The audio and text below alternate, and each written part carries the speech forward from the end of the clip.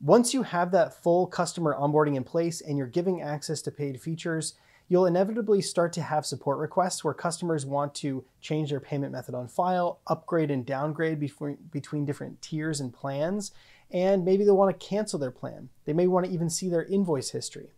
All of this is stuff that you would need to build if there weren't the customer portal. So the Stripe customer portal, again, is this very nice Stripe hosted surface where you can redirect customers to, and they can handle all of their customer lifecycle management directly inside of the customer portal. Once they're done, they can be redirected back to your site.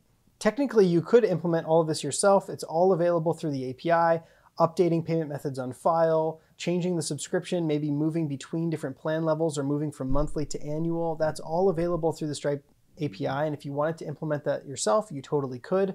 However, it's much, much faster if you just rely on and depend on the Stripe customer portal.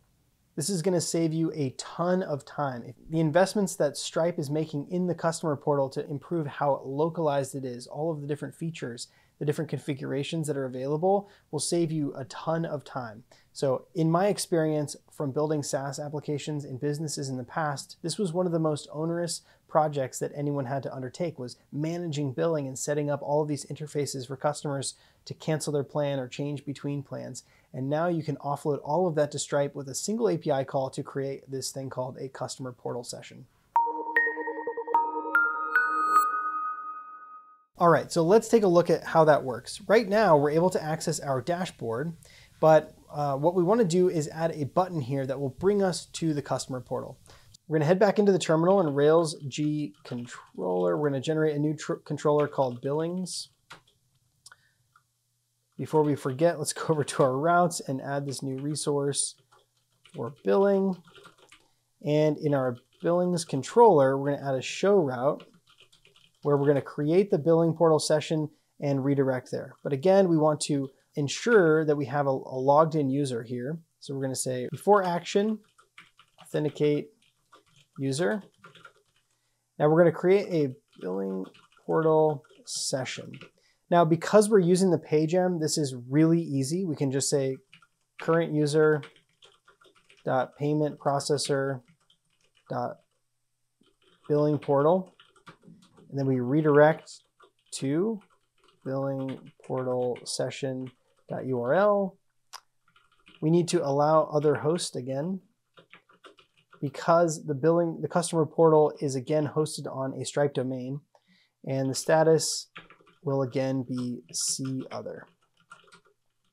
Now from our dashboard show page, we need to just add a link here that's going to go to manage billing.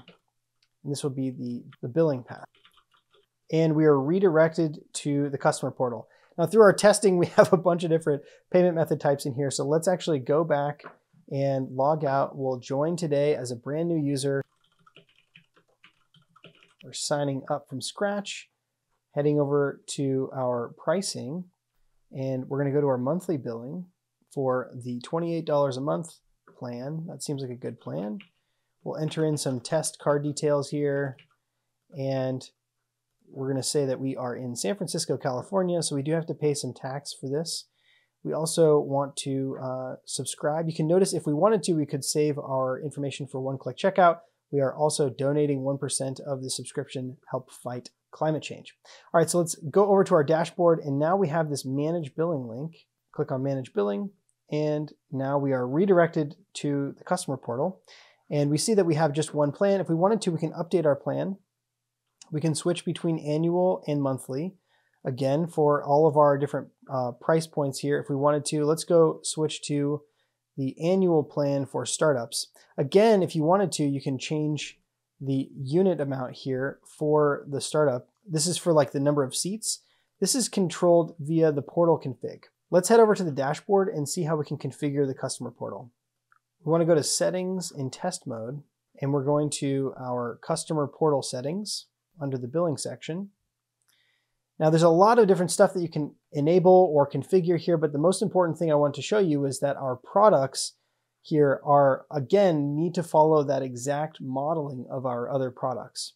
Now, one of the things that we wanted to disable was being able to control the subscription quantities, because our application only supports one subscription at one level. There's not like separate seats. So we're going to save that. And now when we come back over to our billing settings, we can no longer control the number of seats. So now we can confirm that. And our subscription is now fully updated. We will receive some webhook notifications in the back end, and those are going to be handled by the PageM. And again, now we can just see our dashboard. Everything is provisioned. So that really offloads a lot of the work of the full customer lifecycle management to the customer portal. And that wraps up our entire demo. We really appreciate your time and attention. Hopefully this was useful. Thanks so much for watching, and we'll see you in the next one.